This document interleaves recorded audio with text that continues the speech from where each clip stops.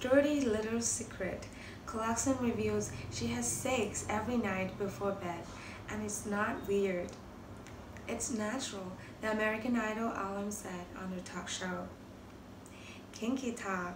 Kelly Clarkson recently opened up about her sex life with her husband Brandon Blackstock on her self-titled talk show.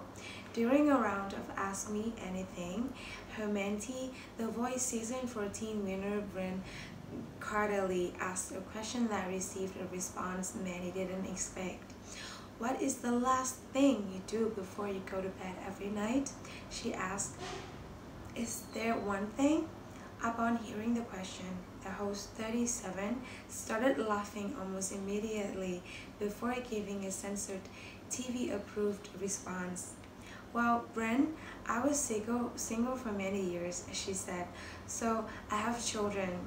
And how one makes children is generally what I do before bed.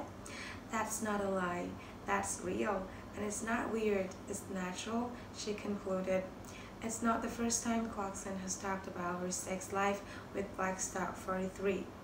In November 2017, she sat down with Redbook and alluded to their sexual chemistry. Anytime we're in a discussion about sex with a bunch of couples, Brandon and I stay pretty quiet, she told the magazine, to keep it family appropriate, let's say, which is a lot more active than the other couples. But since you've been gone, singer continued, I'm a person who loves change.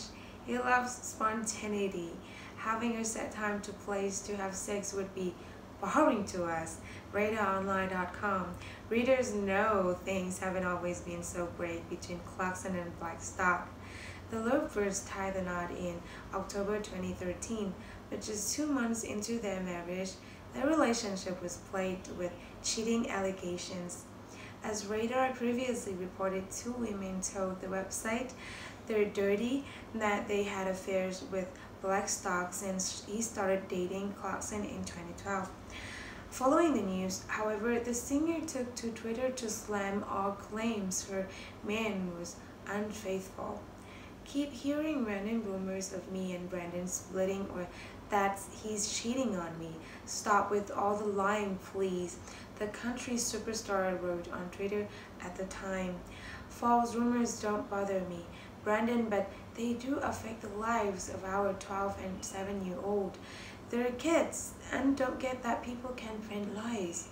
Clarkson later went on to give birth to son Remington Alexander III and River Rose V. She is also the stepmother to Blackstock's now 17-year-old daughter Savannah and 12-year-old son Seth.